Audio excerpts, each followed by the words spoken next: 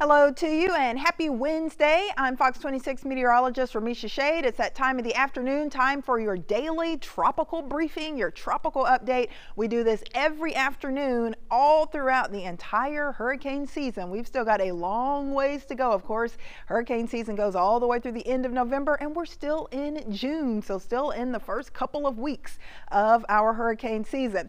Things are fairly quiet out there for the majority of the tropics, but I do want to start off with the area where we do have some activity, and this is off in the eastern Pacific. Checking out our satellite, you can see south of Puerto Vallarta. We've got some convection here, a little disorganized area of showers and storms.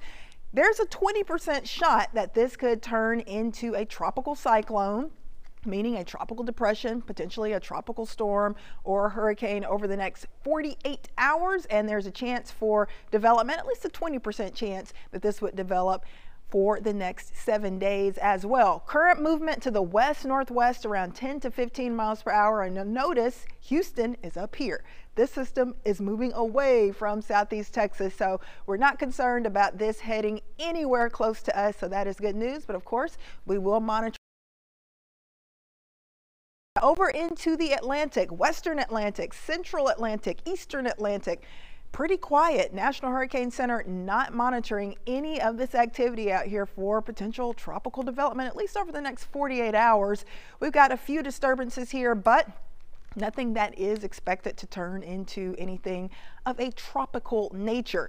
Down into the Caribbean, same story here. We've got a little band of showers and storms impacting portions of Central America. Most of Cuba quiet, a few thunderstorms in the eastern section of Cuba there, but overall Caribbean pretty quiet at this point. We're not anticipating any major activity. Up into the Gulf of Mexico, we've got fairly tranquil conditions here as well. We've got a big dome of high pressure in this area, so we've got a lot of storms to the north of the Gulf into portions of Mississippi, Alabama, and parts of central and southern Georgia. A big severe weather outbreak going on up there, but nothing of a tropical variety. So Gulf of Mexico remains quiet. With that big heat dome or big area of high pressure building over the Houston area, I'm not expecting any tropical activity coming anywhere close to us, at least for the next week to week and a half. If we did get something to develop, that big area of high pressure would help to steer it away from us.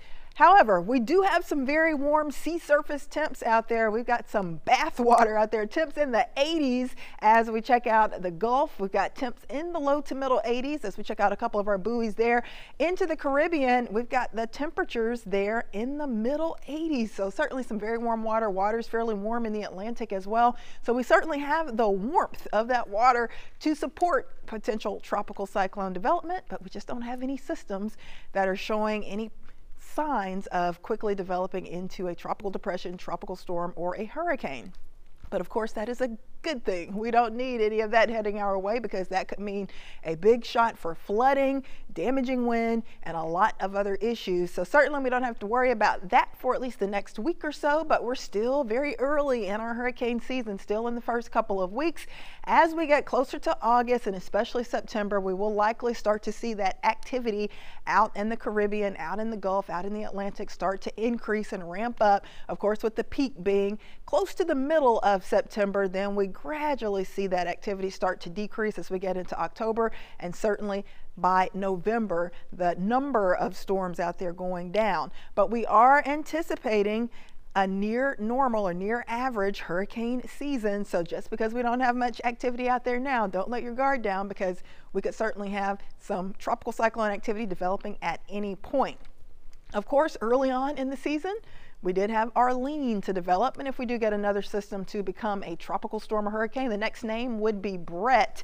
So hopefully we won't have much to talk about in the tropics over the next couple of weeks, over the next couple of months, but I'm sure we will eventually start to get some of those systems forming out there. So we are here to keep you updated day by day to let you know exactly what is cooking, what's happening out in the tropics.